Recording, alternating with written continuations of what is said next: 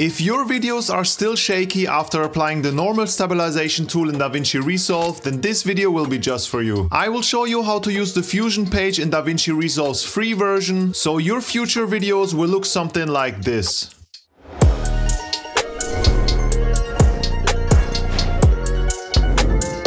I will also give you a bonus tip at the end of the video to bring this technique together and make it look extra cool. Also, let me know if you want to create the speed ramp effect and I'll make a video about it. Let's get started. Okay, I'm in DaVinci Resolve 19 right now, the free version, and these are the two clips that we're working with today. Shout out to my beautiful wife. I'm gonna let them play and you can see for yourself how shaky they are.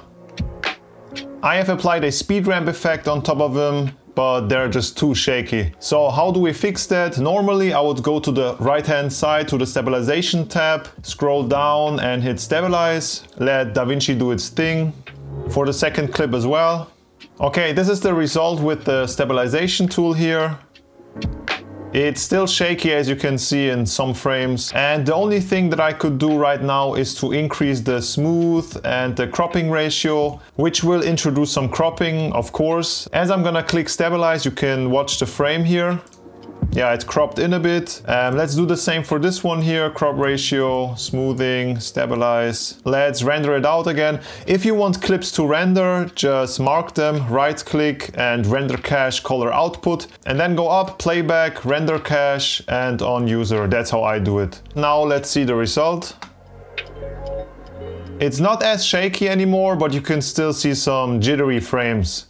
I'm gonna reset the stabilization here and on this clip as well. I already created Fusion clips, so if you want a Fusion clip, just right click on it, click new Fusion clip. I have done it to both of them, they're Fusion clips, so I'm clicking on the first one, go to the Fusion page here, and it should look something like that on your screen, or maybe like that. I'm working in a different workspace. If you want to work with the same that I do, just go on top, workspace, go to layout presets, Fusion presets, mid flow vertical, that's my preset. And I don't have two screens here, I only have one. So I'm clicking on this symbol here, and now I'm grabbing this one here and pull it somewhere around here. So when you're first starting with this page, your nodes will be here, okay? You can press down on your scroll wheel while dragging your mouse, and I'm gonna grab my media out. I like when my nodes are staying on the grid, and for that right click on it and go to arrange tools and to grid. So now if I'm letting a node go, it's gonna stay on the grid here. It just snaps on it. And it's a much cleaner workspace for me to work in. Now having the workspace out of the way, let's click on media in 1, hold down shift and press spacebar. And now look for the tracker. Add the tracker onto your nodes. It should look something like that. This is the tracker here. I'm going to my very first frame here, and how this tracker works, this square box is your tracker itself. You can click on the corner here and then just resize it the way you want. Down below where it says 0.1, this is your tracker, as you can see if I'm making it bigger. And if you click this point here, you can move it around. So I'm grabbing the tracker, placing it on top of this bracelet here, or stone, I don't know what it's called. This is the area where it's searching. So the bigger the square, the more your computer will have to handle because it's searching everywhere. But in that case, I don't need a big of a square. So I'm just gonna leave it like that. And before we're gonna track it, here you have colors, RGB channels, and I think luminance, is it? Yeah, it's luminance. And as you can see on the 0.1 image, you should have a good contrasty point for the tracker to work properly. And for that you can switch, for example, to the red channel, black and white, okay, to the green and the blue. And if I'm clicking through them, I would say the red channel has a bigger contrast. As you can see, the blacks here. So I'm gonna leave it at red. And since I have put my tracker here, I'm going up to the adaptive mode. I'm always using best match, personal preference, and the best option from my experience. So I'm clicking on best match. I'm not changing anything. I'm just clicking on this here. It's track forward. You can track forward, so it's gonna start, track till the end. and you can track backwards, or you can just track one frame forward or backwards. And when I'm clicking on track forward, you can watch this square here. I'm always having my eye on this square because this is gonna be the live tracker, what it's doing in real time. So I'm gonna hit track forward and I'm watching.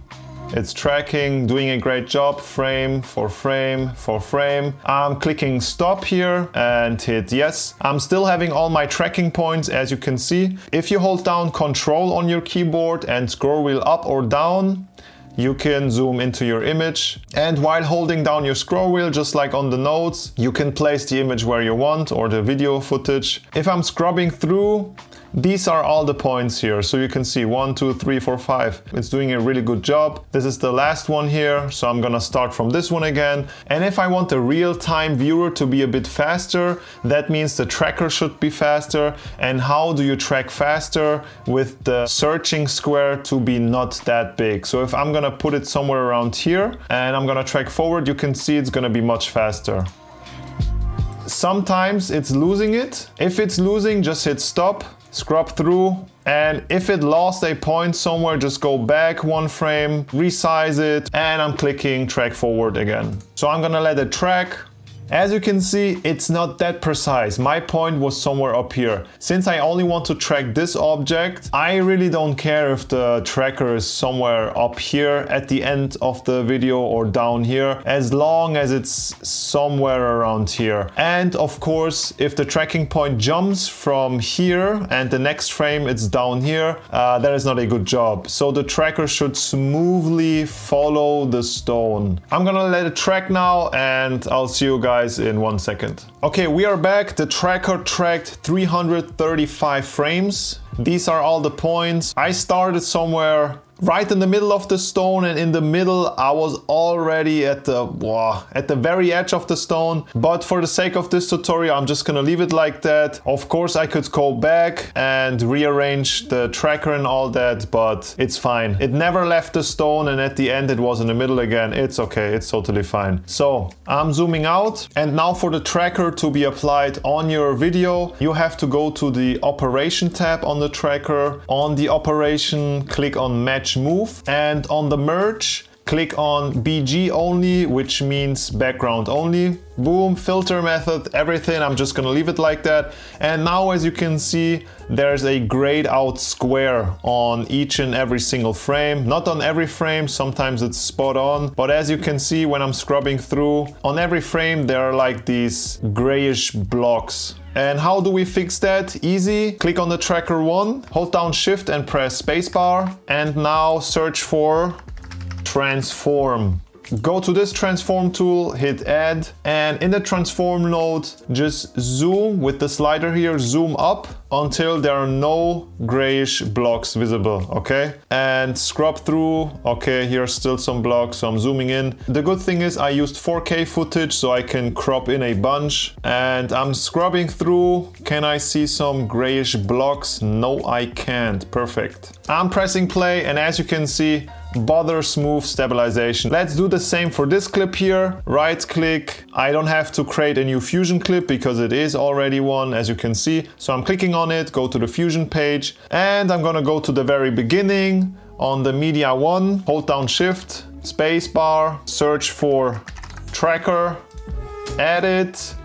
Go to adaptive mode, best match, don't forget that. I want to track the phone because it's right in the center. I could use the color, but I'm gonna use the red, green, or blue, red. There's such a good contrast here, as you can see. My searching point can be small, the tracking as well, because there's so much contrast. So I'm just gonna let it track right now, track forward. This one is fast, as you can see in the preview. Look at the frames, 30, 40 frames tracked, 50 frames. It's not losing the phone, 60, 70. And wait, if I'm gonna hit stop, I don't have to. It was perfect track, almost perfect, of course, nothing is perfect, but as you can see, my lens is not that good because it's always getting out of focus, but whatever, I just wanted to show you that, okay? So track forward again, boom, doing a good job. Not losing the phone in any frame whatsoever, so that's what we wanted. It's a really fast tracking right now, perfect. So 150 frames tracked. And now what we do, of course, go to Operation, Match Move, Background Only, zooming out, searching for the great blocks. There are a bunch of them as well. How do we fix that? Shift, spacebar, transform. This transform here, you can use the other one as well, I think, but I'm always using this transform here. And zooming in, 4K footage, we can zoom in even more. Go back to my timeline, render it, go back to the beginning. This is what we came up with this stabilization technique. Oh, that's so dope. Now what we could do for a boomerang, select the two clips, right click, new compound click, create, hold down Alt, click on it, hold and drag it to here. So we're gonna copy and paste it or duplicate it. The in and out points, you can hit I at the very beginning, boom, and then O here. There's one frame too much, so I'm just gonna drag it. Hit the loop here, so it's gonna loop. And I'm gonna right click on this here, go to clip speed, reverse speed, and now I'm gonna go to the very beginning, select everything, render it, let DaVinci render it out, and here's our boomerang. That's so dope. And now for the bonus tip, as you can see, it's still a bit wobbly on the edges here, not that much, but it's visible. And how do we fix that? With some sort of a motion blur. So I'm gonna select the two clips, right click, make a new fusion clip, and here search for optical flow, and now another node, and search for vector motion blur here. Add it, and now decrease the scale to about 0.345. I'm gonna do 0.44. Now go back to your timeline and render it out. If I'm gonna go frame by frame, as you can see, when there's camera movement, the wobble will be not as visible since there's some sort of a motion blur. So I'm gonna play it on loop, and here's what we came up with. This method is not as fast as the normal stabilization, but with this knowledge you're able to create some cool looking edits. And if you want to help a small creator out, consider giving this video a like and visit my shop. With that being said, stay safe out there and I'll see you in the next one.